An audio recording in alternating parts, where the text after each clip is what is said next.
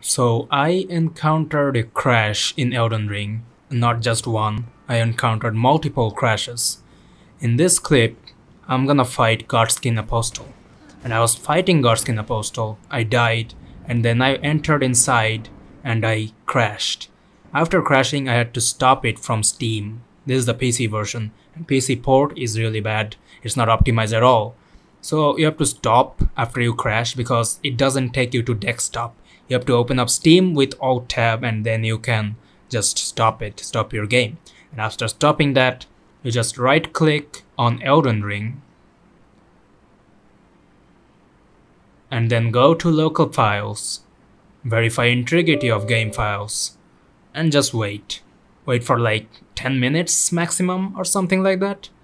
And after that is done, you're gonna be Gucci, man. It's just gonna be fine. Your crash would not happen. And you're gonna see the next clip. The next clip is me fighting the Godskin Apostle.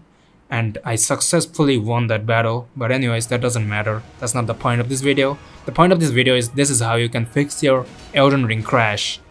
Just go to the local file settings and verify the integrity of game files. And that's it. See ya.